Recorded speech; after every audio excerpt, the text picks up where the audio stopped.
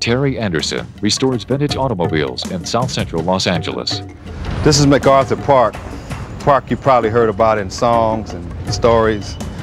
My mother used to bring me here when I was a kid, and my brother and I would just run wild out here and have a good time. You can't bring your kids here anymore because of the drug sales, the illegal document sales. All of this is due to the vast influx of illegal aliens who've come in here and taken over this part of the city. It used to be a nice place where people could live. This whole section of town was nice. But now all the streets are barricaded because of the drug sales. The police refuse to do anything about it. They just drive away and don't pay any attention to it. We got a theater right here. Used to be a nice theater where they had premiere pictures. The Westlake Theater, now it's a swap meet. It's sad because all of this could have been avoided had the government just closed the border and kept these people from being here, and we would have never had this problem.